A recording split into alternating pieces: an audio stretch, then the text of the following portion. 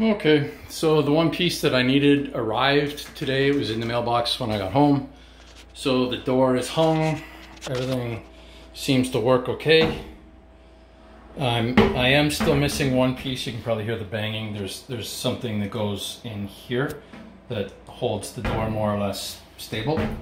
The stopper that it slides into, it's there, it's great. So I'm one piece that screws into that hole and a bead of silicone on two sides.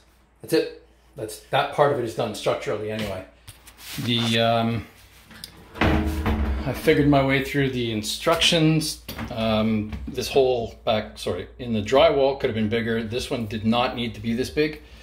The instructions assume that you're mounting onto cement board and you're going to tile. So this is big. It turns out to be not a problem because this gasket here is the gap is at the very bottom, so that if there is anything that ever gets behind it, it'll drain, but the thing covers up the hole. So